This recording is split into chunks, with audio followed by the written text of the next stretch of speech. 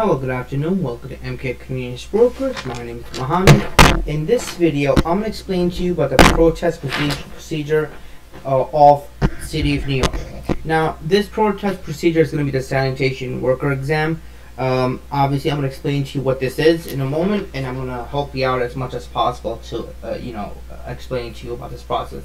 Now, basically, whenever you take a city service test, in New York City, it could be for sanitation, bridge and tunnel, or anywhere. If you go to a place where you write in paper and pencil, they usually give you a paper like this to record your answers.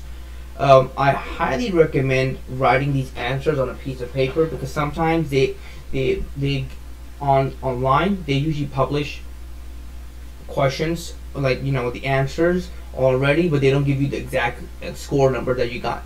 So basically, you could use these markings, your numbers that you filled out over here on this paper, and obviously your proposed answer keys, and actually compare it with them and get obviously get an accurate how much you got, rather than waiting for that, like your results, like what you got, like you got an 81, 82, 83, whatever the case is. This way, you could always do it yourself rather than waiting so long. So this record of answers obviously step by steps of what you do. Obviously, they tell you that only the letters indicating your choice of answers may be written below. Do not write anything else on this page. You may be disqualified if you do. Obviously, you may only answer for one question for each answer. Like, for example, 1 is A, 2 is B, such as that.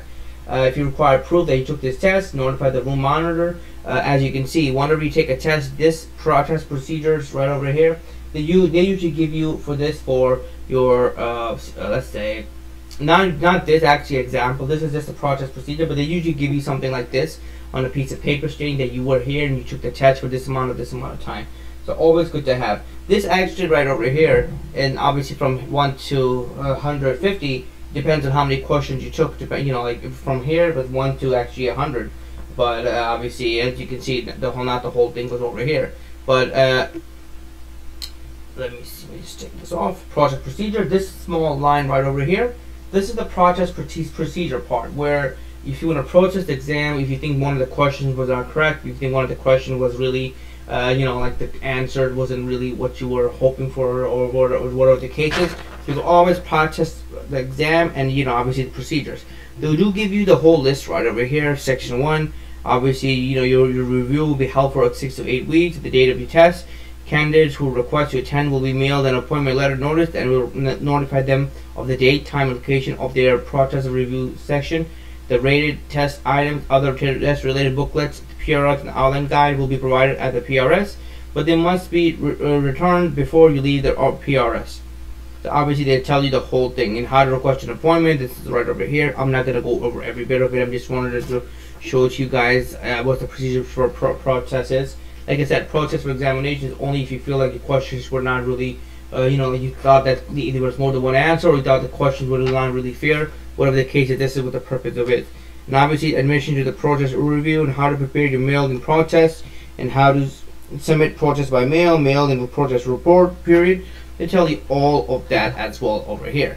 I just want to show you, this is the example once you pass your test. Obviously, this is just the first step. When you take the exam in the school, they give you this letter that I showed you for protest. If you feel like you don't know the results right then and there, that's the thing. You usually get to know the results while you get an email, which is this. This is the notice of results that they tell you that you have passed. You get your scores and everything. Your social security numbers right over here.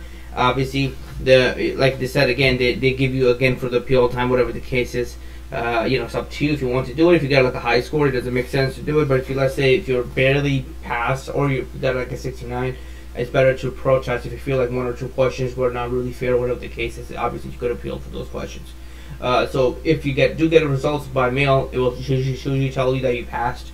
That's a good sign. You passed, and you're on your list number. But tests like sanitation, I'm gonna give you something, guys. A certain tests require more than a 90, meaning that you have to get like a 98. Not only 98 for sanitation, you need 100 or above in order to get called, because so many people take the test. Certain tests, there's not a lot of requirement, not a lot of people go into. For example, if you go to a correction officer, you will get called very, very quick. Meaning that even if you score a 70, you will call within the 6-7 months. Because they really need people. Not a lot of people go to correction officer field or correction officer trainee field. So they will get called quick compared to certain tests. So keep that in mind. I always tell people score high, hundreds, or 90s, well, try your best to score. Get a booklet to study. There's always booklets to study. Some people study so much, and they end up getting 100, 102, and still competitive. You still get called. I know people personally that got more than 100, and they're still on the waiting list. That's a lot of people. They get called. They score higher than 100. Plus they get 5 points for residency. Plus if they're veterans, they get 5 points extra. Now they score 110. Guess what? They're gonna get called first than anyone else. So keep in mind, a lot of people take sanitation. Certain tests they take a lot. Bridge and tunnel officer is one of them. So you want to score high hundreds. Certain tests like that. Always ask around which test is, people that you know, your family, friends, relatives, or even strangers. They will even tell you the honest answer. They don't want you to lie about, certain tests like this. Like I'm telling you, you need 100 or more to get it. If you get a 98, 99, you get it in a list number, but it's going to be a very long time to wait. So with that said, guys, I hope I helped you out as much as I can. I hope to explain to you. If you guys have any other questions about this civil service test or anything else, please comment, like, subscribe. I'll try my best to help you out as much as possible, as much as I can. Thank you again, guys, for watching this video, and I hope you guys enjoyed it.